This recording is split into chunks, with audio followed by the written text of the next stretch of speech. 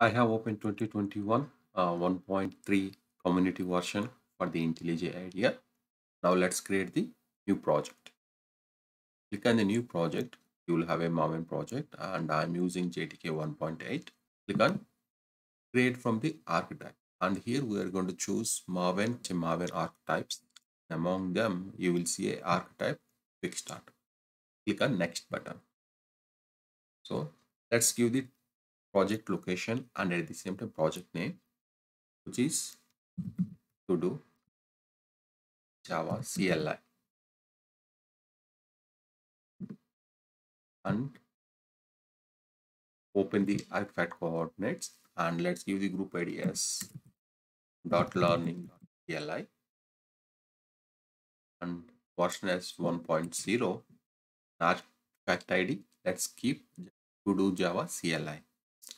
Then next, and you will have the properties how it is looking like, the group id, artifact id and the version which we have given, and say finish. And once it is done, you need to say click on save, because right now this entire thing is been generated in memory. Unless we click on save all, it will not be saved to the disk. Now it's been saved to the disk. Now let's explore the pom.xml.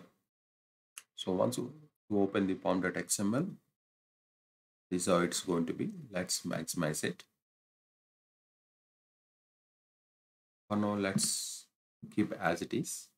And if you see it, it has Java 1.7, 1.7, and JUnit dependency, and a couple of the build plugins.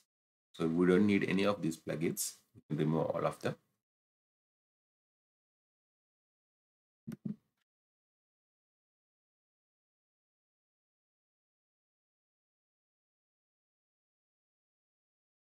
And we're not going to use any JUnit test cases now.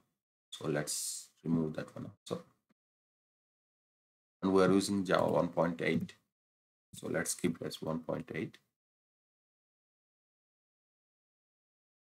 And save the POM file and click on this one, reload the Maven changes. That you can click on here, or you can click on the Maven tab and refresh it. So once it is ready, let's open our src. This is our source folder main, and we have an app. So let's click on play button, or you can go to here to the menu bar and click on run.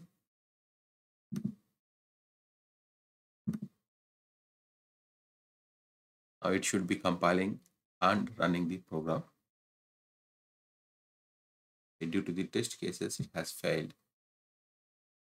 Let's remove the test cases and build it again,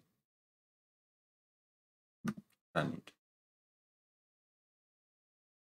Successfully, hello world program has been created.